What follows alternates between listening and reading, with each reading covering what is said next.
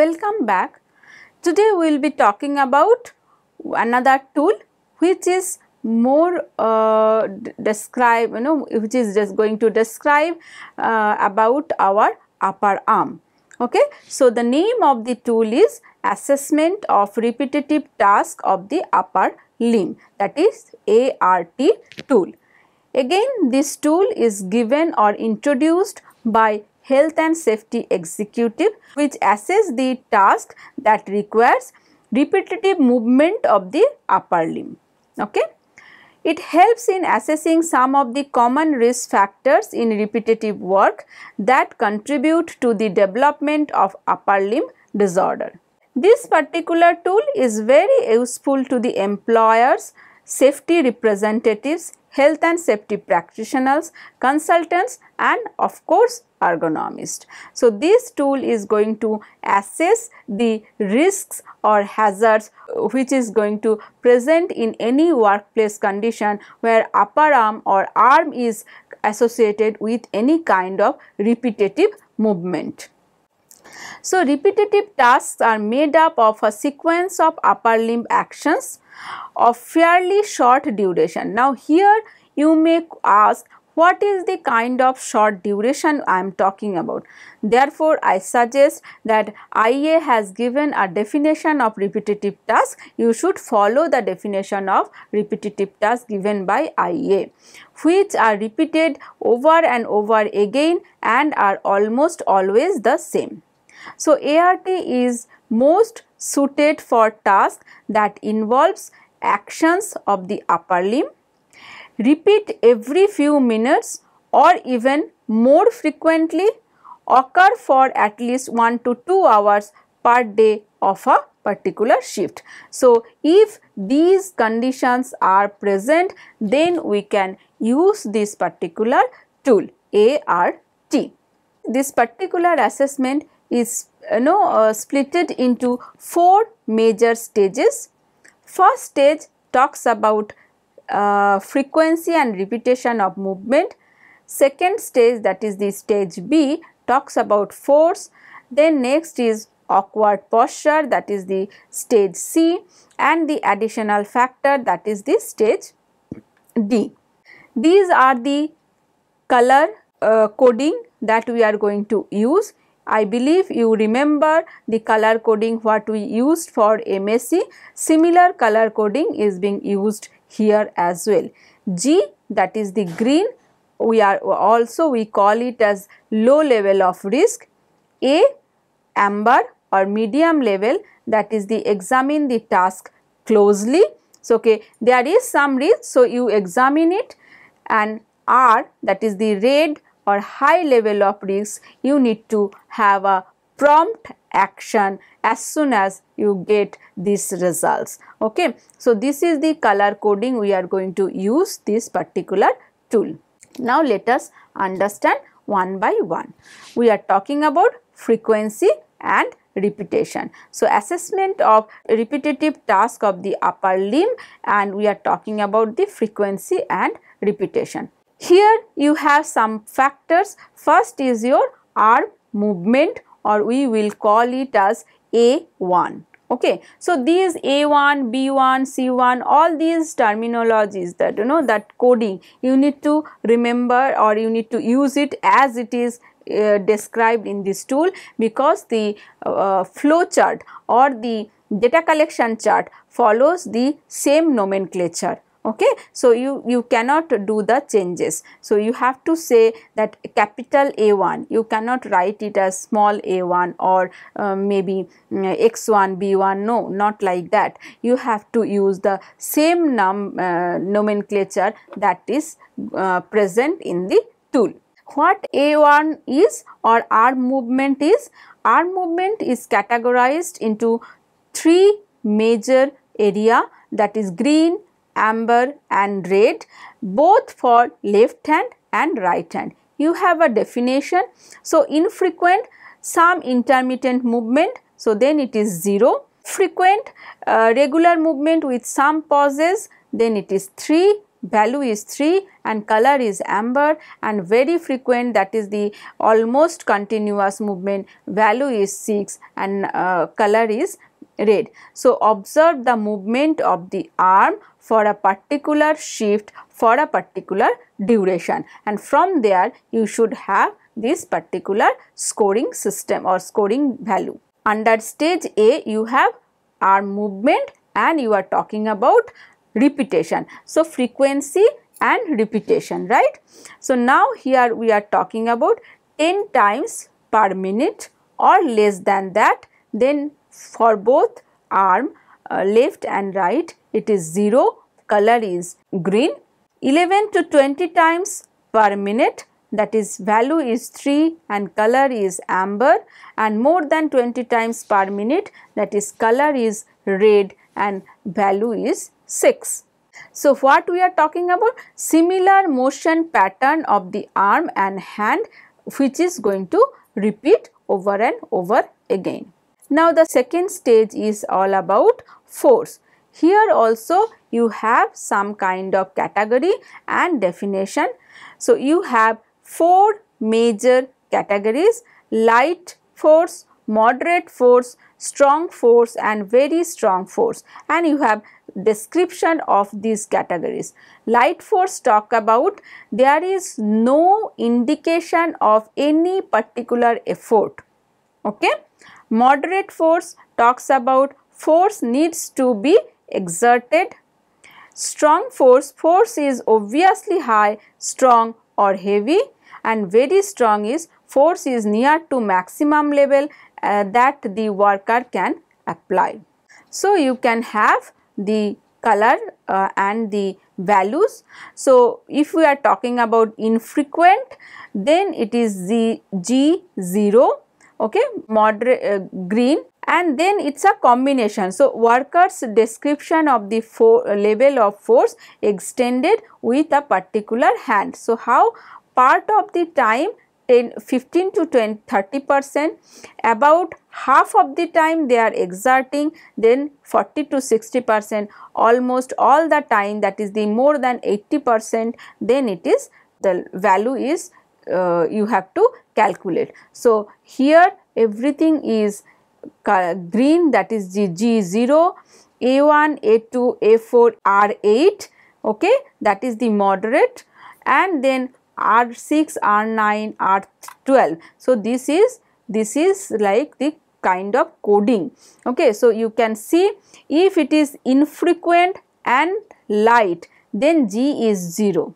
Part of the time, then it is G0. Whereas, if you are the part of the time but moderate, then value is A2. So, using this particular matrix, you have to decide that for force what value you have. So, first what you do, first you have to select what is the kind of force they are going to use, and then you have to see at what frequency they are using it. Based on the amount of force and based on the frequency of utilization of the force, you will get the force value, okay, value and color. Now, awkward posture. Now, awkward posture for your head and neck and also for trunk. So, you can see that how the description from the photograph, you can see in an almost natural or neutral posture, then it is 0, bent or twisted part of the time, then it is 1, and bent or twisted more than half of the time, then it is 2.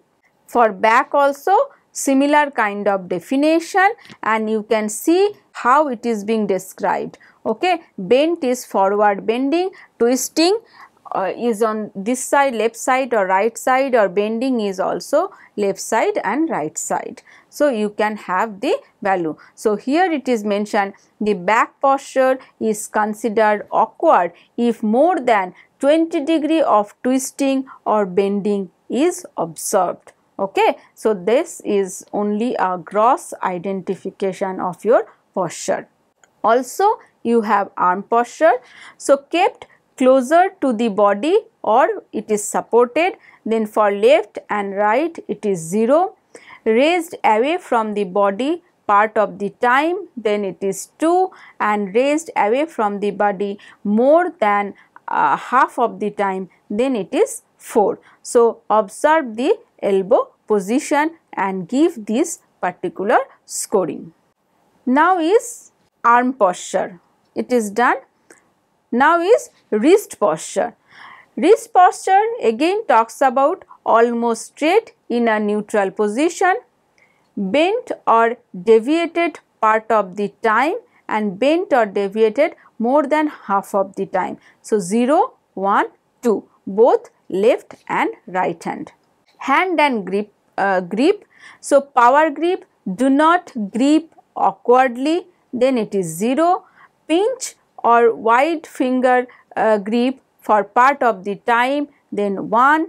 Pinch or wide finger grip for more than half of the time, then it is 2. So, the similar kind of rating that you do for other scoring. So, here also you can see the example. This is very easy to hold, whereas if you are talking about holding this, it takes lot of pressure, right. So, that is why this is on the higher side. So, this is C5. So, under C you have C1, C2, C3 and C5. We need to consider some additional factors in this particular tool. First is we will be denoting all these other factors as D, and first factor, that is the break, we will be taking it as D1. So, what it says? 0 means less than 1 hour, or there are frequent short breaks every few minutes over the whole period, then it is 0. 1 hour to less than 2 hours, 2. 2 to less than 3 hours, then 4. 3 hours to less than 4 hours, it is 6, and more than 4 hours, then it is 8. Okay. So, this is all about break. Now, these are all other factors. You considered the break. Now, you are talking about the work pace. At what pace you are working. Not difficult to keep up with the work. So, 0. Sometimes difficult to keep it up with the work, then it is 1, and often difficult to keep up with the work, then it is 2. So, interact with the workers about any difficulties they might have keeping up with that particular work. So, this particular information you should gather from the worker.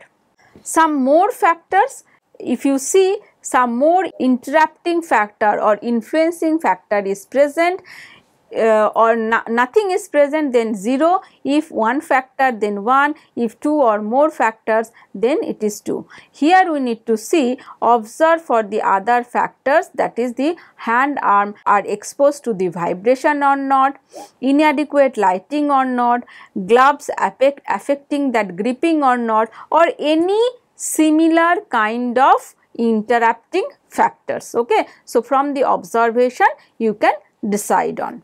So, that is the other factors. Last is D4, that is the duration. Here you have a multiplier.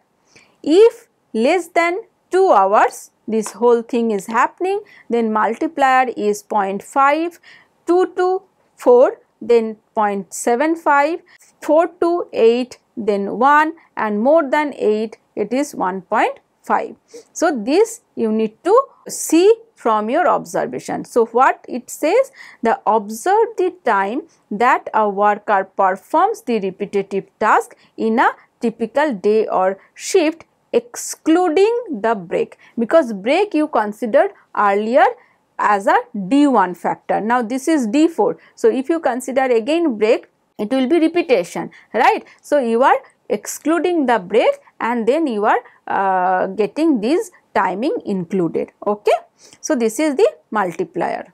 Next is D5, that is the psychophysical factor. So, psychophysical factors are not given any kind of score, it is only a consideration. They should be recorded on the score sheet based on the observation and discussion with the workers. So, it is not having any kind of scoring system. Okay.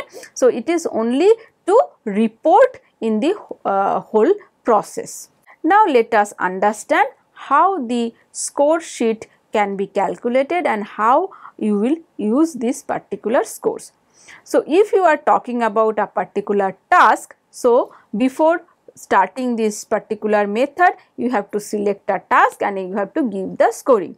So, the task score will be all the addition of the values, the scores that we given during our data collection. So, A1 plus A2 plus B plus C1, C2, C3, C4, C5 plus D1, D2 plus D3. So, all these values that you are the scores that you have collected during your data collection or ticked in your data collection, you have to sum it up. Okay. So, that is all about the task score, whereas exposure score is the multiplication of the duration multiplier with the task score. So, whatever task score you are getting here, you need to multiply that task score with the duration multiplier, that is the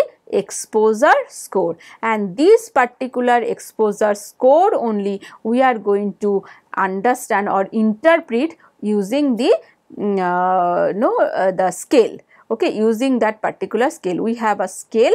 So, let us understand this scale. So, exposure score, if it is 0 to 11, then we say the exposure level is low and consider individual circumstances. So, maybe there are some values which is causing little higher. So, maybe at that individual level you can check and you can give the small solution. If it is 12 to 21, we will be calling at medium and further investigation is required. Interpretation says that further investigation required, and if it is more than 22 or 22, then it is high. So, you should start the investigation immediately. Okay. So, that is the interpretation of the scores which we are getting over here. Okay. So, that is how we interpret the ART tool. So, this is how the score sheet look like. You can give the color values here and score values here. So, you can get the total value here, you can get the multiplier, then you get the exposure score, and only the psychophysical factors you can mention here. You just mention it. Okay. There is no scoring for psychosocial factors. This is how the flow chart will look like. So, you can either use this if you remember, but I suggest you use this for your data collection, and once you collect data, you use this score sheet to calculate the score value. Okay. So, this is how you should know, you will get everything here. Okay. So, that is also possible. This is very easy. Okay, very easy tool and easy to learn, easy to implement. Okay. So, that is all for this tool. You can see the advantages and disadvantages are quite similar as for our MSc tool, like wherever you have upper arm which is involved with repetitive task, you can use this tool, whereas if you have any tool which is not connected to your repetition is not there for your upper arm, then you cannot use this tool. Also, learning time is very short. So, anybody who is having minimum understanding of ergonomics, they can collect the data. However, for interpretation and further intervention, you need detailed understanding of ergonomics. That is all for ART. Okay. So, we will take this particular tool RAPP in our next class. Thank you.